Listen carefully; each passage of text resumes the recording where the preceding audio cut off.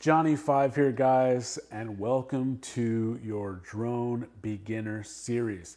This is Drone Components Explained. The series where you can come to get those beginner concepts, because if you are here trying to find out information about how to build a drone, how to fly a drone, how a drone works for the first time, you really need those basics. So stay tuned to this series. Go ahead and subscribe below, and I will dive into how to interpret just all of the components on this drone. Now, this is a racing drone. It is a Catalyst Machine Works Slam Nasty frame, and the reason I chose this is because I've taken the top plate off and you can see all of the electronics components very clearly, and I'm going to be going through those for you. Now, you may think that a drone is like your car, and in some ways it is. You know, you have your engine, your transmission, your steering wheel, your pedals, your brakes, etc., and all of those go into your driver experience. And if you are a tinkerer, if you are a car guy, if you've worked on your car, if you've built a car, then you may think, I should be qualified to build a drone, and you are right.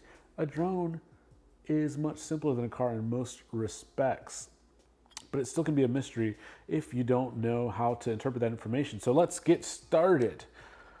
Let's count all of the individual components in this drone. So we have a frame, you have your motors, you have your electronic speed controller, you have your flight controller, you have your video transmitter, you have your camera, you have your antenna, you have your receiver, and you have your props.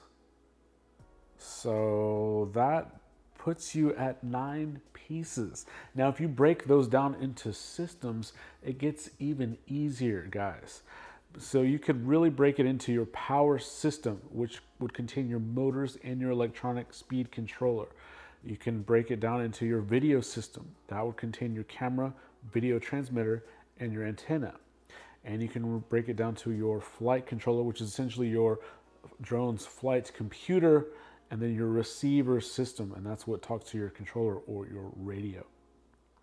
So when you break it down to those 4 groups, it starts to become a lot simpler. Now, where on this particular drone are all those? Well, it's easy to see that you have 4 motors on each of the 4 corners. You have a prop on each of those motors, and you have wires coming from the motors. Now, where do those go to? You look at the bottom layer right here, that is your electronic speed controller. Now, this is a 4-in-1 electronic speed controller. That means that you have 4 ESCs or electronic speed controllers in one board, and each of those connects. So each motor will have 3 wire connections that are soldered. When you're building a drone, you solder these connections here, and then you'll have 2 coming off the back of that same board that provide power. Now, this is an XT60 connector. That is the type of connector that will go into your battery. This runs a 6-cell battery. You can also have a 4-cell battery that are typically found in the same XT60 size. I also have a capacitor that I've soldered in. Now, this will help with voltage spikes, and it'll also help isolate and get rid of any video or electrical noise that can pass to your video system. Now, on top of that, in this yellow or orange layer, you have your flight controller. That is the computer. So all of the things that interface with that computer solder onto that board. That includes your video transmitter, your video system feeds video into that board, and then you pass video out of that board to your video transmitter. Your video transmitter is found right here. That connects to an antenna that is used to broadcast that signal to your goggles. That allows you to see the FPV or first person video feed. Of course, the video captured by that is done by the camera right here at the front.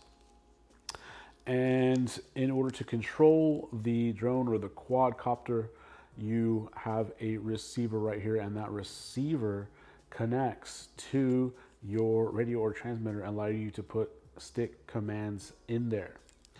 So that covers pretty much all of the individual components. If you found this video helpful, please like and subscribe, because I'm going to do a deep dive into all these 4 systems, tell you exactly what the choices on the market are today so that you can stay current tell you what the price points should be, tell you how a little bit more in detail how each of those things work. And, just let's try to prepare you to know whether you should buy or build your first drone. I'll try to go into what skills you need in order to do this, and I'll be making another video on exactly what tools you need to be able to accomplish all of these build procedures right here. So stay tuned, guys. Thanks.